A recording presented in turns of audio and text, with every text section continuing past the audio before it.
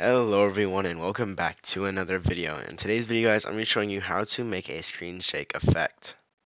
So you guys can make something like this where it is a really big shake and there's a lot of screen shaking. Or you guys could also make something that has a slight screen shaking effect. And I'll show you guys how to do this and also make a module out of this. Okay guys, so I have this local script set up. You need to do this on a local script because it runs on the client and it is only showing up for one player. So we're not going to be in a server script today. You want this to be in a local script.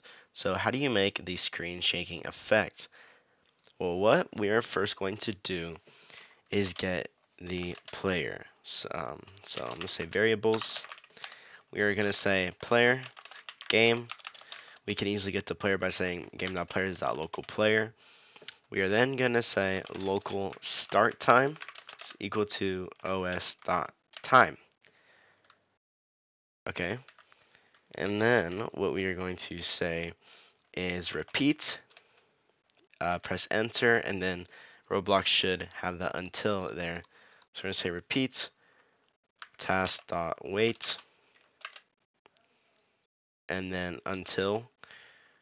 We're going to get to this, but I'm going to say end time, or not end time. Wait, yeah, I'm getting that confused. So just wait. We're going to put task.wait, and then we're going to have end time. I was getting that mixed up. So os.time. We're then going to say local x offset equals math.random -50.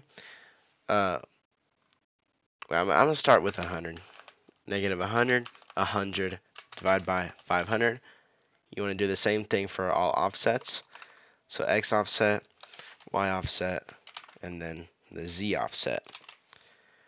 Okay, and then we're going to say player.character find first child humanoid dot camera offset equals vector3 dot new, and you're going to put in your x offset, your y offset, and your z offset. Alright guys, so the reason why this has been erroring the entire time is because we need to have an until. So until end time minus start time is greater than or equal to, and what you're going to put here is the amount of seconds that you want the screen shake to last. So I'm going to put 10, so maybe 5. So this is why in the next part of this video, I'm going to be showing you guys how to make a module script out of this. So you can call this from anywhere, and you can put in your own time. It's a lot simpler. So I'm just showing you guys how to get this started. But yeah, and then we're going to go down and say player, character, find first child. We're saying the humanoid again. Camera offset, that's what makes it get the screen shake effect, equals vector3.new, and we're setting it back to as it was regularly, which is 0, 0, 0. And by the way, guys, I'm going to wait a few seconds so we can actually see it when it happens. So I'm going to say 3 seconds, and then play the game, and we should see the screen shake. So we join into the game after 3 seconds, and there you go. That is the big shake, and it seemed like it didn't last for that long, but I set it to 5. Okay guys, so I know why it only lasted a few seconds. That is because we need to put the start time under the wait. So I'm just going to put that. Make sure, guys, that you have the start time immediately before the repeat starts. So then there's no in-between time. So if you play the game, it'll last for longer. This is the big screen shake effect. And next, I'll show you guys the values to make the smaller one, like I showed you guys at the beginning of the video. So there you go. That's the big screen shake effect. Okay, guys. So to make it have a smaller screen shake effect, you want to change all these values to 50. So -50, 50, and do that for all of these.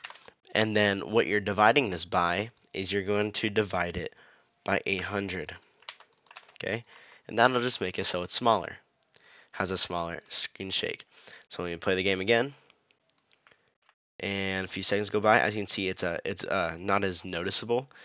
And I think I prefer this one better because it's just not as noticeable. It looks better. But yeah, that's how you make the screen shake effect. If you guys just want a quick rundown of how this works, in my other video I made an OS library tutorial, And so that's what we're getting here, the amount of seconds since January 1st, 1970 to determine the time. We're getting the start time. We are then repeating. So we're going to keep repeating this code right here until the end time, which we have here, minus the start time is greater than 5. So that's determining 5 seconds. And this is our offset, the amount of offset we want to have on the player's character. And when we go into the game, the character's humanoid has a thing called the camera offset. So humanoid. And there's a thing called the camera offset, which is right here. Alright, so we set that to 0. You know, nothing happens, that's the regular.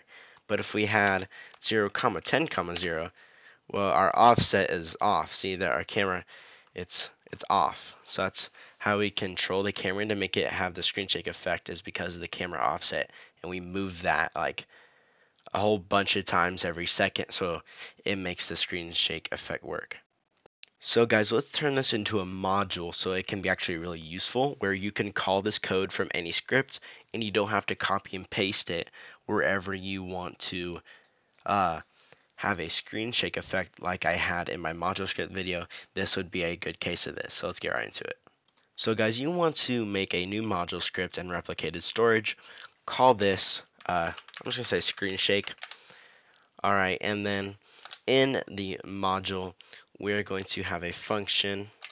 Oh, hold on, that was a little bit zoomed in a little bit too far. So I'm going to make 2 functions.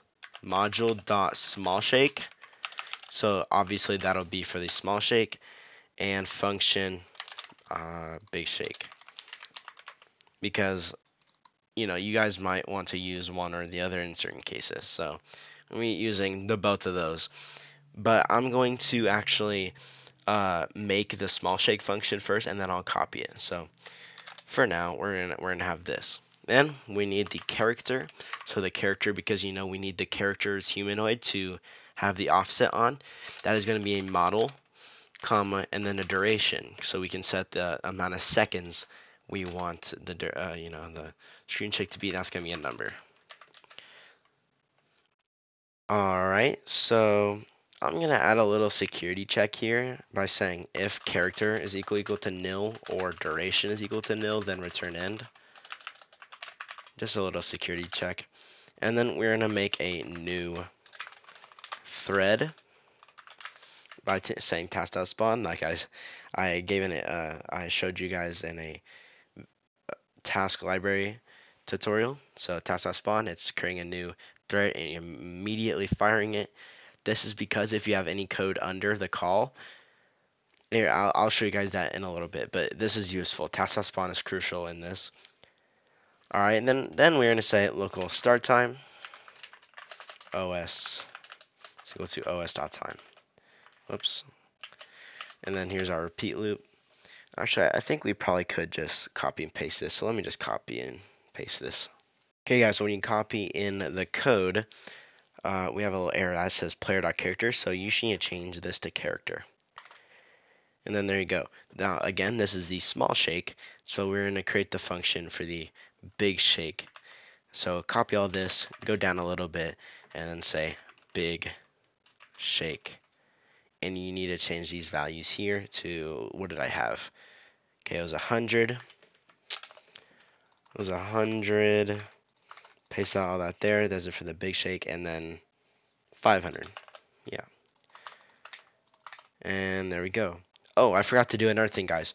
Put duration in for this 5 or whatever you have here. So that'll make it so it's with the duration. So there you guys go.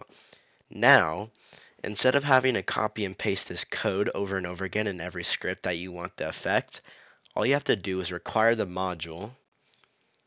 So up here, you would say local screen shake is equal to require game storage wait for child screen shake. Down here, screen shake dot, and you can decide either small shake or big shake. You guys can't see it right now, but hold on, guys. So now, when I say screen shake dot, there you can see the small shake and big shake. So those are our options we can have there. So I'm gonna say small, and we can put in our player dot character and our duration, which I can just say 5 again. And again, it works the same exact way. Go into the game. It's gonna wait 3 seconds, and there we go. It's very useful to have in your guys' games. After 5 seconds, it ends. And yeah, guys, that was today's video. If this video did help you guys, if you learned something from this video or you guys just enjoyed it, please hit the like button and the subscribe button. I'll see you guys in the next video. Peace.